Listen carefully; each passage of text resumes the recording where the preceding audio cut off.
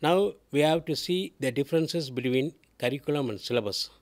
I used to conduct number of forums. I used to ask what is the difference between curriculum and syllabus. Most of them they are confused themselves. Sir, it is part of curriculum, part of syllabus, like that. They are having confusion.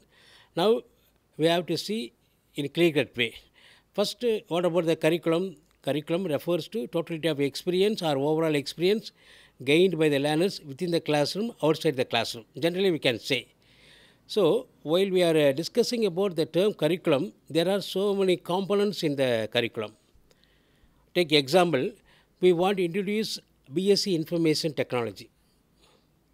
First, we can start with the introduction about the course. What is the need for introducing the course?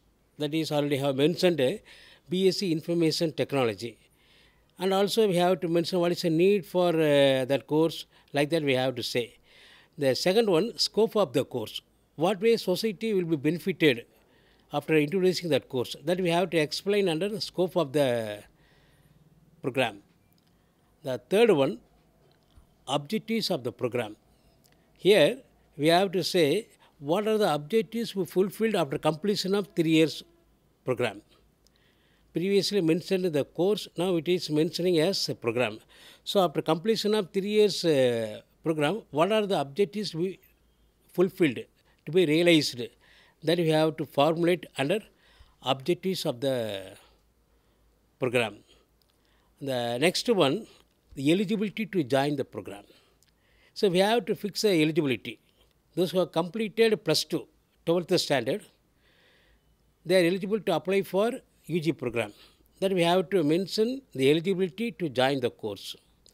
Next, we have to discuss about how many courses to be studied by the students each and every semester. Take it as a semester system, right?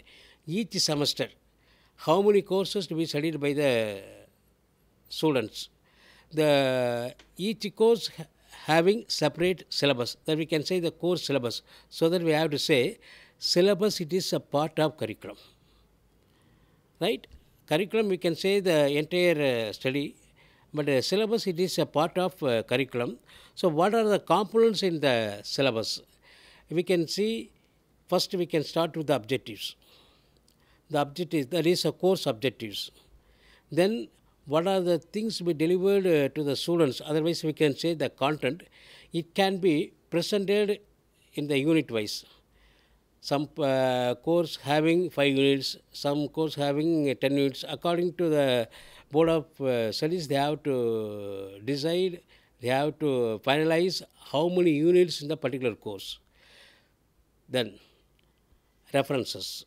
So after delivering information by the teacher in the classroom, what are the other books to be referred by the students? That we have to mention under reference books. So when we are talking about the syllabus, we can see the start with the course objectives, then the content, it can be presented the unit wise, then reference books that we have to mention in the syllabus. Okay, what about other aspect? So each and every semester, take example, first semester 5 courses to be studied by the students, like that, second semester, third, fourth, fifth, sixth. So totally 30 courses to be studied by the students. So each course having separate syllabus. Then evaluation procedures of the program. Take example, those who have secured 50% may be declared as a pass. Those who have secured 60% may be declared as a first class. Those who have secured 75% may be declared as a first class with a distinction. So there is a evaluation procedures, right? So while we are talking about the curriculum, what are the components are very essential. First, they introduce the course, scope of the course, objectives of the program, then eligibility to join the course, then what are the courses to be studied each and every semester. Finally, we have to see evaluation procedures. So while we are talking about the curriculum, these are the things are very, very essential. So this way we have to see the difference between the curriculum and syllabus. The curriculum, the overall program.